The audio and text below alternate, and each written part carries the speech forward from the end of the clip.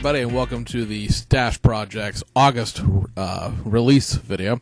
We're going to do here real quick is go over all the information that we've sort of been churning out over the weeks in July and putting it into like one easy to find location as far as what's going to be coming out in August of 2014. If you recall from, I guess it is technically last week's video, but the weekly video that we do, we were waiting on Revell for confirmation of its official plans for August. We got that.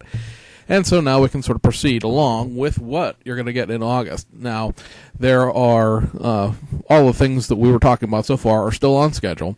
We're going to talk about a couple of domestic kits out of Revell in round 2, as well as going over a pretty long list of kits that Aoshima is going to be spot running for the month of August. One thing that we would mention up front real quick are the first two of the short-tail McLaren GTRs from Fujimi actually came out on Friday. So technically they came out on the 1st of August. They were originally supposed to be pushed back to the 7th, which would be 3 days from now on Thursday, but they came out on Friday. We'll cover those in detail on our normal Wednesday show. Next week, on the second week of August, Japan will be on their annual summer holiday, and so will we. So we will not have a video that week, or at least not a normal one.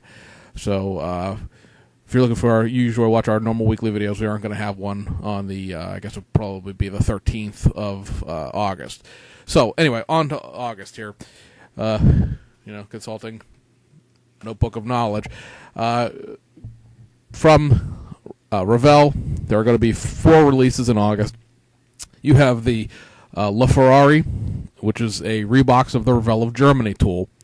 From the things I've seen of this kit, it actually seems like it's pretty nice. It's a more basic kit than the Tamiya one, obviously. It's also going to probably end up being about somewhere between $10 and $50 cheaper, depending on how you buy your Tamiya kits, because if you buy the Tamiya kits through HobbyLink Japan or something like that, the LaFerrari is only $40, and you figure this one, when it's reboxed by Revell, it's probably going to end up running you close to $30, so, there's a $10 difference there at your local hobby shop. If you go to your local hobby shop for your Tamiya kits, you're also probably paying close to, the retail markup, which is going to be, $80, $90. You're nuts. Buy things from Japan, your other 3 kits, 2 reissues, 1 new tool.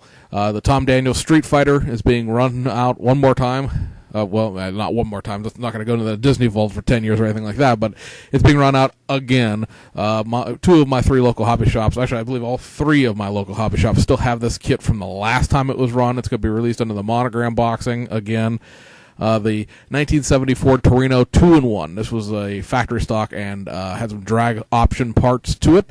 This kit has been reissued none times. It was issued once in 2000, I believe, under the Pro Modeler name and the big oblong boxes that they came in, and had some photo etch and some other nice parts to it.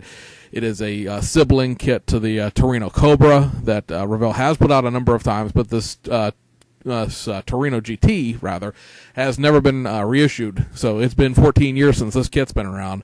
It was getting kind of pricey and hard to find, depending on how you look for it. You could sometimes find them at shows a little cheaper than others, but on eBay they were running close to $30, $40. So if you have one, sell it now while you still can, because by the end of the month everybody can have one for $20.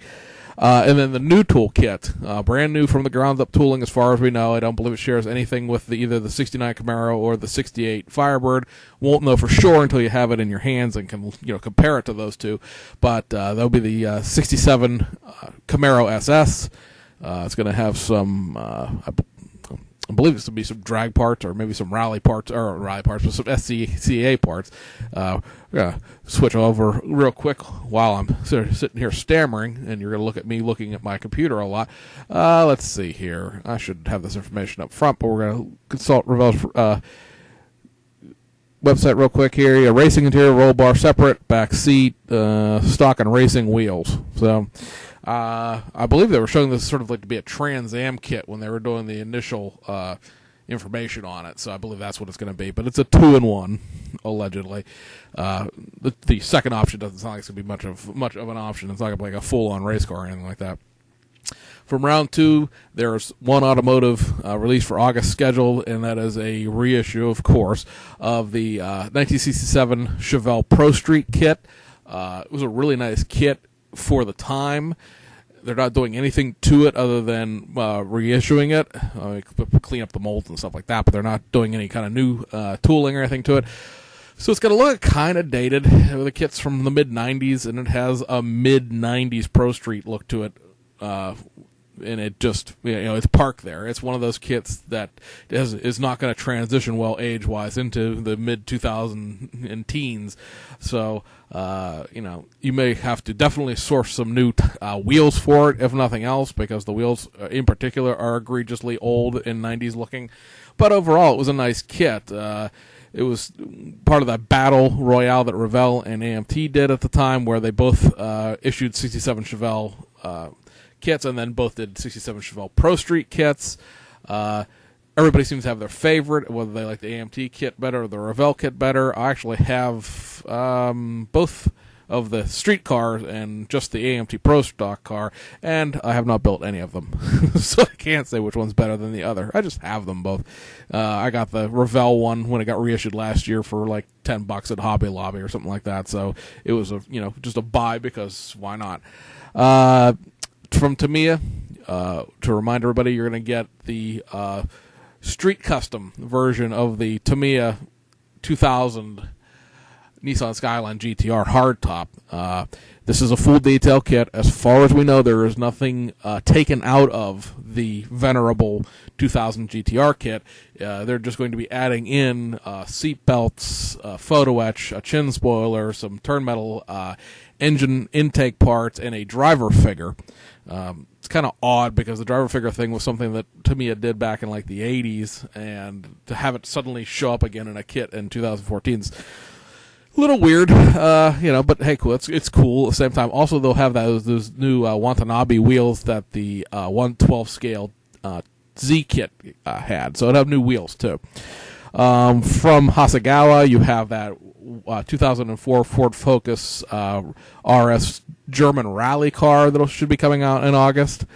Still no word of anything being tooled or not tooled, or if it's just decals. We'll have to wait till that comes out. There's no real way to get information out of Hasegawa online real easily. From Fujimi, you're going to have the spot runs of those two Z4 Super GT cars with the anime pain graphics on them. You're going to have two more of the short-tail GTRs, the 49 West and the BPR number 6 cars should be out at the end of August, as well as the four Ford GT40s. You have two 66 and a 68 GT40, and then two 1966 GT40 Mark IIs.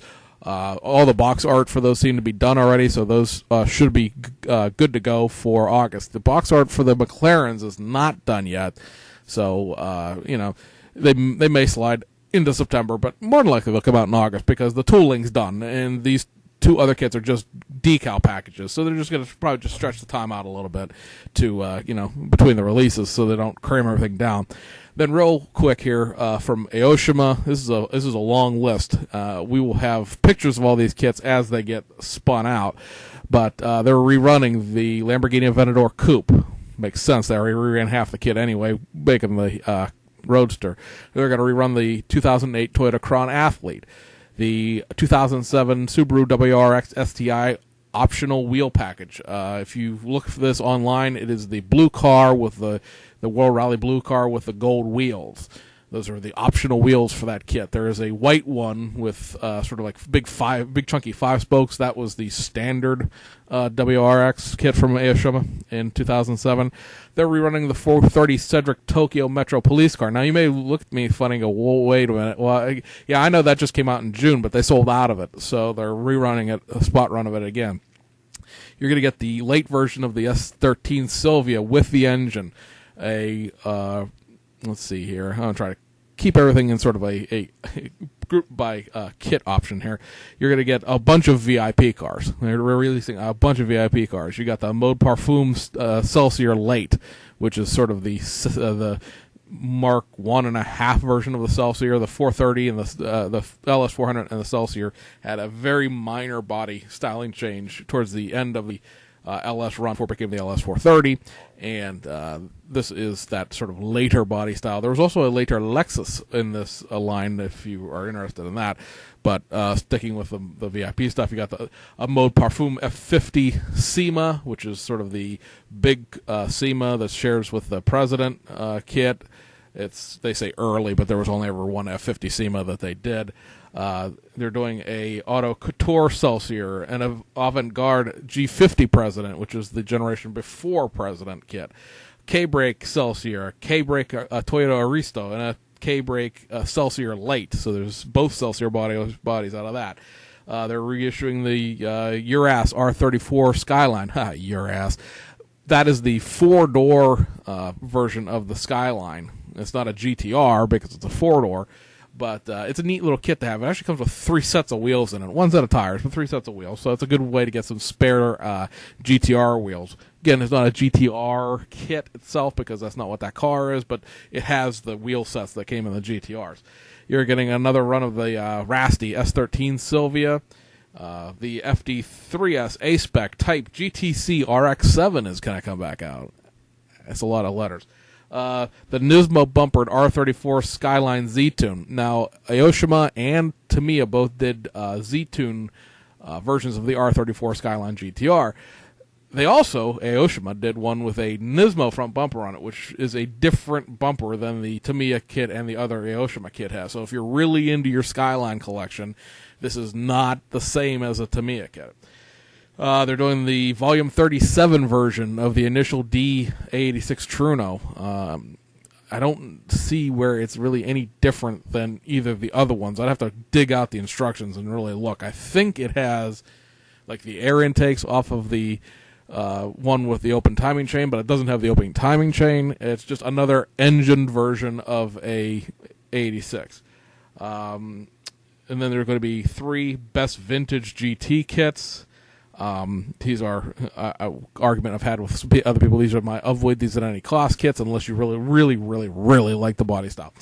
Commentary on Aoshima. They have a whole bunch of these kits that they run out under the best vintage GT kit moniker, and or best vintage car GT moniker, and they all are really neat cars in themselves. However, they're also, for the most part, all of them on a very standardized plate chassis with most of the motorized parts still in it. And the motor won't be there, but you're going to get stuff like a switch in the chassis, a battery box in your interior, and all sorts of other goofy stuff. Now, if you're building the kit just as a shelf model and you really don't care about it having any chassis detail, or the interior detail's kind of Spartan, you're just going for, this being, let's say they're going to reissue the S30 Fairlady Z Aero. So you want a Z, I believe it would be I don't know if it would be 240 or 280Z. I'd have to go look. But anyway, you want a Nissan Z, and you want it with an aero body kit. This is pretty much the only way to get it, but it's going to have that motorized chassis to it. If you want a Toyota Celica LB2000 GT, which is like the 70s Celica, I really like the 70s Celica. There is a Hasegawa kit out there of the same car, except it's not a 2000. I believe it's a 1600 GT. And, I really like that body style Celica. I just can't bring myself to buy the Aoshima kit because of that motorized chassis. And then they're going to reissue the 78 MX-41 Toyota Chaser HT 2000 SGS, which is a car that suspiciously looks a lot like a Mustang II from 1978. If you really sit down and compare the two, there's differences. It's not the same car by any stretch of imagination, but there are definitely styling influences at Toyota for that. It's sort of a neat car, but that one is really an old, 1970s tool all the way around. It doesn't have any kind of new parts to the front. Like the Aero Body Z was a new version of their old Z kit. The Aero kit came out, I think, 2 years ago. I would really like to see Aoshima go back through a bunch of these best vintage car kits and put some effort into demotorizing the chassis and putting proper interiors into them. All 3 of those kits are spot run at least once a year, sometimes twice, 3 times a year.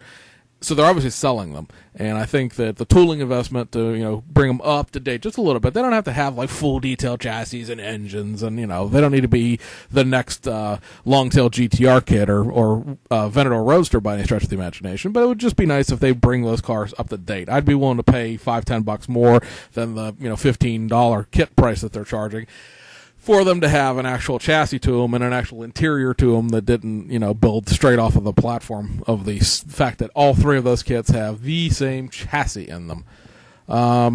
Stuff to look forward to on our Wednesday video. We got some information that Belkit's going to be reissuing some of their rally cars. They've been out of production for a little while. And we got the September reissues from Aoshima. Just glancing at that, there's 4 wheel sets that are kind of nice to have back, and there's not really too much else there that isn't just sort of refilling the coffers as far as kits that are out of production. So that about covers where we're at with that. You're looking at somewhere in the neighborhood of about, between counting the domestic stuff and the reissues and everything like that, you're looking at about 60 model kits that are going to get issued in August. Probably 98% of them are old kits being run again, but you got a couple new tools there and a couple modified reissues. But all in all, it's a good August. Hobby certainly not dying by any stretch of the imagination, at least this month. So we'll see you Wednesday for our regular weekly video, and until we meet again, we'll see you on the other side.